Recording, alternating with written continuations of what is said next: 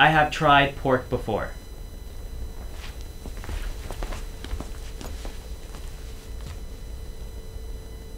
Okay, back in middle school, I used to love deli meat, and I didn't know salami was pork, so I would eat. It was so good. I would eat it every day until someone told me it was like because I used to eat it because I thought it was the only thing that wasn't pork.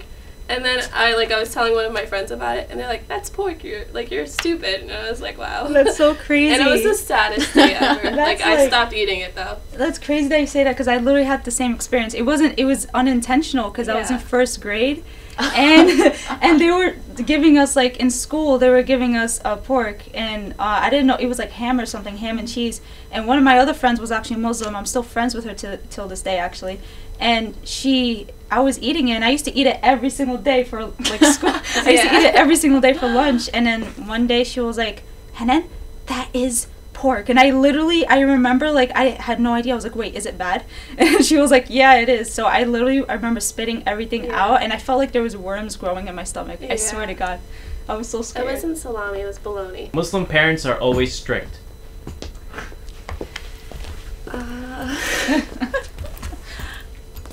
Okay, my parents aren't strict, and it depends what you define strict as, but I wouldn't say, so I don't know if you're saying strict in every aspect, but there are certain things my parents are strict with, certain things that they're not strict with, but I feel not having that wouldn't bring me to be the person I am today. And I'm blessed to have a mom who, she's letting me do things, and nothing haram, nothing bad. It's just that she's like, "Okay, your curfew is at 8. And at least she's letting me have a high school experience. She's letting me go out and do things and stuff like that. And I've had Muslim friends who don't even wear the hijab, but their Muslim parents are just "You can't do anything. You can't go out." Exactly. There's levels to So I'm just blessed to have a mom who at least let me do something.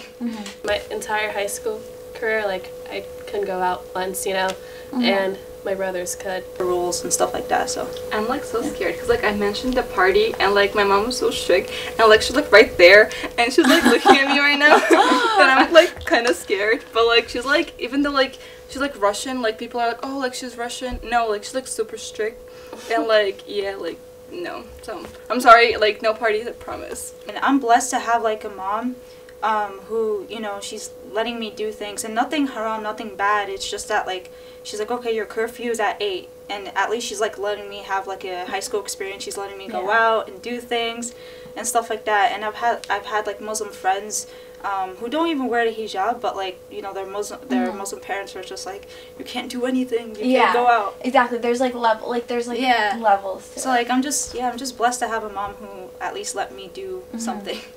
My entire high school career, I couldn't go out once, and my brothers could. The rules and stuff like that, so. I'm so scared because I mentioned the party, and my mom was so strict, and she's right there, and she's looking at me right now, and I'm kind of scared, but she's even though she's Russian, people are "Oh, she's Russian." No, she's super strict, and no. So I'm sorry, no parties, I promise.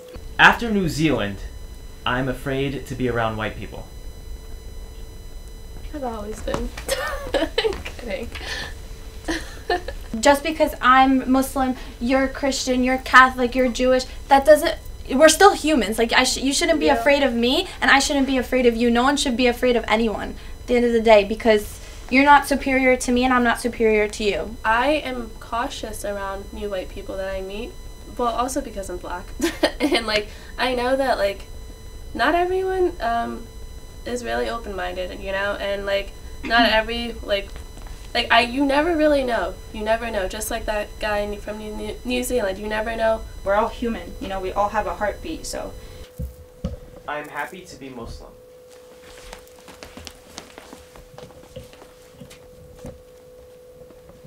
If I had the chance to convert someone I love to Islam, I would do it. Yeah. I want people to see the light, I want them to see that, I feel if everyone truly got to learn about Islam, the good sides, like they would want to be Muslim. The only scary thing about it is that you don't want to force it upon them. Like, especially if they're your close friend and you, like, genuinely do care about them. You don't want to be like, no, you must fast because you're my friend. Like, you know, especially you don't want to lose that friend. So if someone's interested, enlighten. You know? Yeah, exactly. Would you marry someone who already has a wife? Because you know how in Islam it's allowed to have 4 wives? No shot. No question. No question, bro. That's a joke. Yeah, like, You know that's sunnah, right? You get more blessings for that. No, but it's also okay. I know someone. Like, whoa. It's yes, but like it's on this. I think it's for the situation. Like I It's know like a marrying friend a who she's married because what happened is she was married, and then she had a kid, and then she got divorced, and then a man that was married who with kids met her, and he got married. So he has 2 wives. And what you're supposed to do is, like, in the Quran, is, like, everything you do for one wife, want something that's, like, $3,000, you buy the other one something that's $3,000. So everything has to be, like, exact and, like, yes, like, everyone's getting the same, but, like, I'm just not. And, like, I respect it and I understand the reasoning why someone would do it if it's in that if it's in that situation, you know? For me, I want to share my man by myself. Yeah. So I don't want to share him with no other woman, so. I feel like guys nowadays take that too far. Yeah. Like they see like you're not like the prophet. You don't have enough money to afford like 3 wives or something. Like If I'm able to at least afford an apartment every month and not miss my due rent or whatever, like I want to be able to be like stable enough to actually get married, and then so like I don't have to every month like going to my husband and be like, hey, I need money, because that's just a really like terrible. I already feel bad asking my mom for money. Like I don't want to be able to ask, you know. Is hijab necessary? So I believe in hijab is necessary because it's written through Quran to wear hijab, and what's written in the Quran as Muslim women we should follow. And yes, I don't wear hijab, but inshallah one day I want to wear the hijab. I think that it is a decision, and I believe that it is a decision that you make within yourself, and that when you're ready. You should never be forced to wear hijab, because then you can go back on your word and want to like remove your hijab, which I disagree with.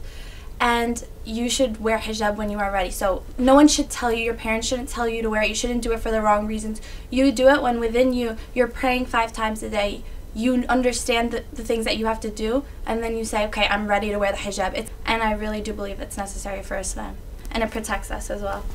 I personally don't believe it's necessary because the Quran says many things, and most of them aren't really meant to be taken literally. At the end of the day, God bases everything you do based on intentions and based on what you decide to do as a Muslim, because people can wear hijab and not be a good person. People can wear hijab and not pray 5 times a day or not.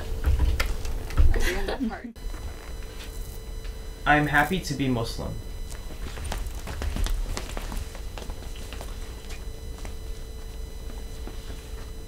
Yeah, Islam, just like we said.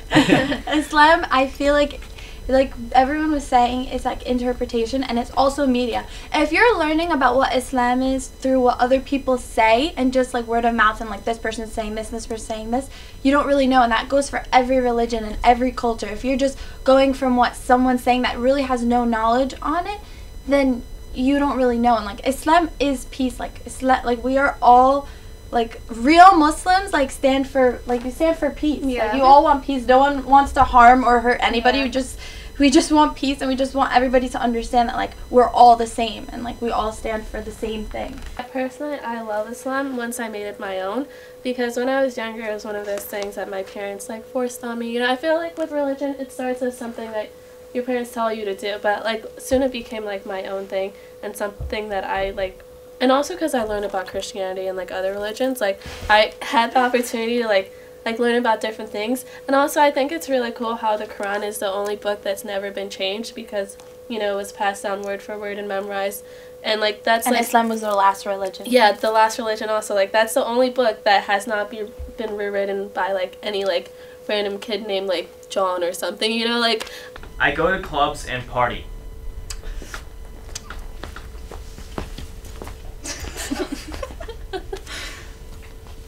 Actually. Okay. All right, go ahead.